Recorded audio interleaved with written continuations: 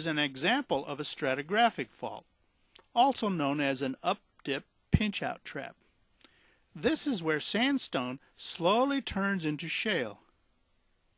Remember that shale and sandstone are both sedimentary rock, but because shale was made from clay and mud, it is not porous, where the sandstone made from sand is. Anyway, in this trap, the deposits of sandstone are next to the deposits of shale before they were all lithified.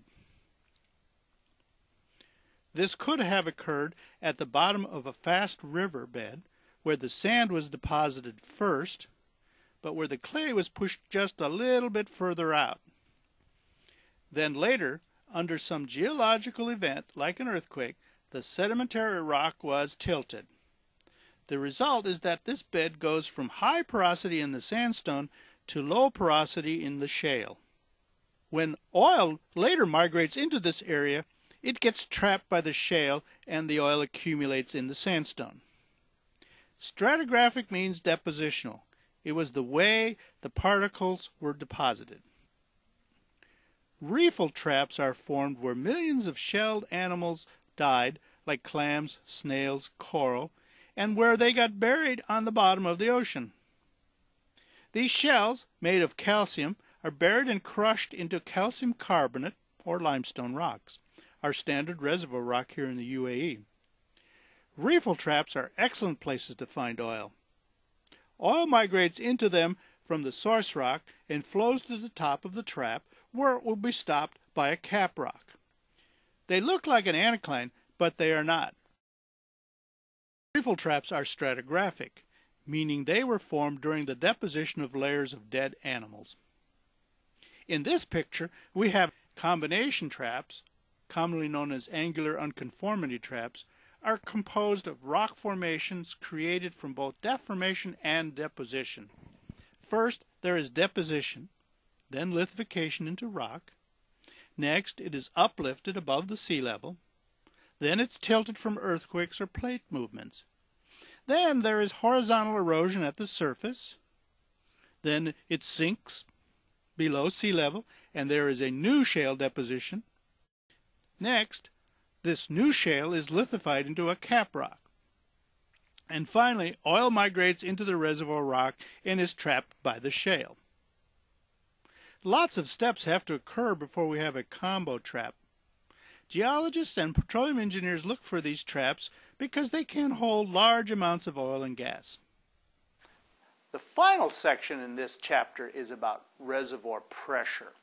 Reservoir pressure is that pressure that exists inside the reservoir, and it's what drives the oil out. And the drilling engineers, petroleum engineers, and exploration engineers need to understand the kinds and types of pressures that exist so that they can safely extract the oil and bring it to the surface. The definition of pressure is force divided by area. In the oil business, pressure is measured in PSI, pounds per square inch. When you go to wash your hands and turn on the faucet, the pressure on the water at the faucet is about 60 psi. A typical fire truck, when pumping water to put out a fire, will generate about 400 psi. Underwater divers measure the amount of air in their tanks with the psi, and a car mechanic measures your tire pressure with psi. Let's take a look at pressure. You have a bowl of water with a fish, and you place 3 balls of various sizes into the water. Note how the depth of the water increases. Because you put 3 balls in, one will not fit in the water but will stick out. The ball that sticks out is still stacked on the other 2, so it is said to exert overburden pressure. It causes pressure on the other balls. The space between the 2 balls underwater is called pore pressure. Your fish is now in deeper water. In this space called pore pressure, the fish will feel the pressure. So the pressure on the balls is called overburden pressure and increases when you stack more balls. The pressure in the pore space is called pore pressure and increases when the water column rises. Pore pressure will increase up until the bowl is filled up at the top and then begins to overflow. Let's look at this in another way. Here we have a fish, again under normal pressure. If you add layers of rock, will the pressure on the fish increase or decrease? Pressure on the fish will only increases or depth increases. Let's look at the formation of these rocks closely. In this picture, there are 3 rows of rocks.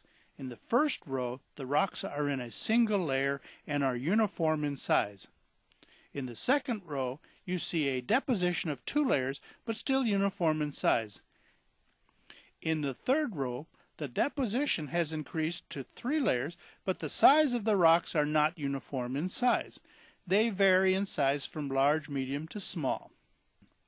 Like with our bowl of fish, as deposition continues, overburden increases on the rocks only and will eventually compress and crush the grains, squeezing out most of the water. In normal pressure development, the top row has high porosity with low pore pressure. As you descend to the lowest row, the overburden pressure of the rocks and the deeper level of the water causes both the porosity to decrease and the pore pressure to increase. Our hypothetical fish is experiencing more water pressure because there is a higher water column above it, and it is becoming more difficult for the fish to swim between the rocks because the porosity is decreasing. But the increased rock pressure is not affecting the fish. In drilling for oil, we use the following mathematical formula for approximating bottom hole pressure. Normal pressure equals the water gradient times depth. The water gradient for normal pressure in salt water equals about 0.5 psi per foot. It will change slightly with salinity, but 0.5 psi per foot is a good approximation. For all of you who use the metric system, 3.28 feet equals 1 meter. So using our formula, we can answer the question, what is the pressure at the bottom of a 10,000 foot well going to be? Well, it is P equals 0.5 psi per foot times 10,000 feet, which gives us 5,000 psi. Here is another example. In a U-shaped tube, I put a valve here midway down in the left-hand tube. Then I fill the right-hand tube with water to the top. As you can see, the water flows into the tube until it is stopped by the valve. When I open this valve, the level of water equalizes in the tube so that the water fills both sides of the tube equally. As long as it is water, the 2 levels will be equal. This is called a balanced system because the water can flow up and down and both sides will be equal in height. The same thing is true in the rocks at the bottom of the ocean. As long as the water is connected to the surface, it can move up and down at an equal rate. Now let's do the same experiment again. I close the valve, put in some oil, and then top the right-hand tube with water. Now, when I open the valve, because the density of oil is lighter, the fluid levels in the U-shaped tube will not be equal. This time, the level of the fluid in the left-hand tube with oil will be higher. This is still considered normal pressure because the pressure on the right side is caused by the water column.